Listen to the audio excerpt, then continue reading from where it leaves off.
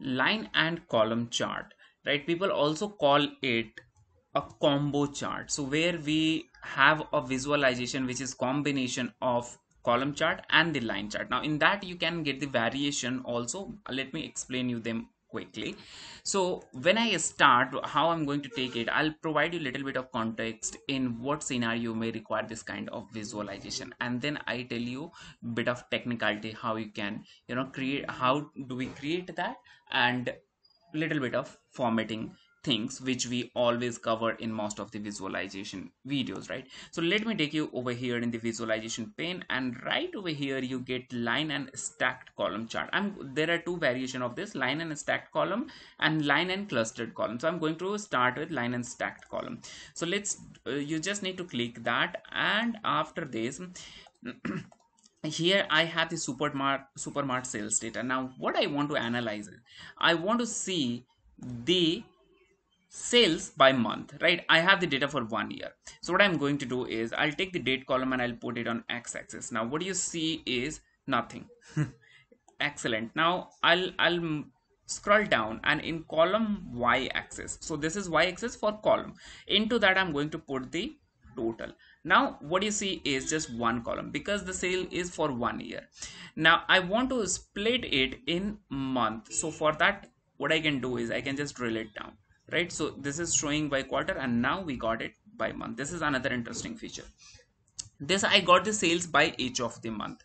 Now what if I want to see the margin also by month, right? How do I see that? So for that we can combine a line on this column chart, and just here I have gross income. I'm going to take that and put it in line y-axis. That is it. Now here you got the line.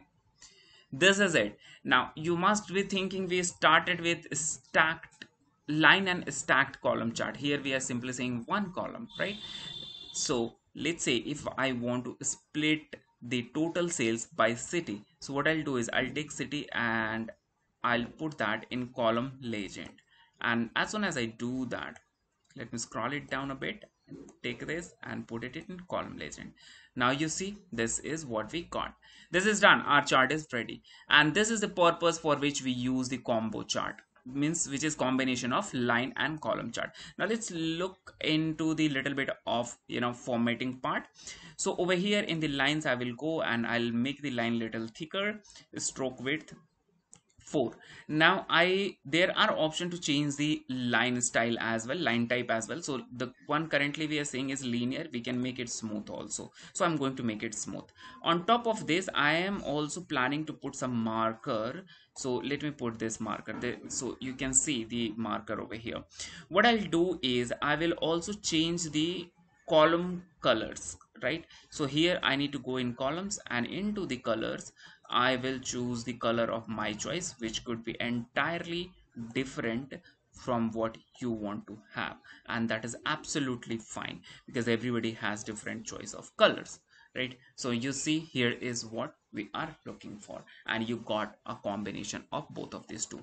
Now if you want to change it to cluster one, you can do that as well. Now here is what you got. Here you don't see the secondary axis and line is showing at the bottom. For that we have the solution. Go on this, and in the secondary y-axis just switch it on, and here is what you get.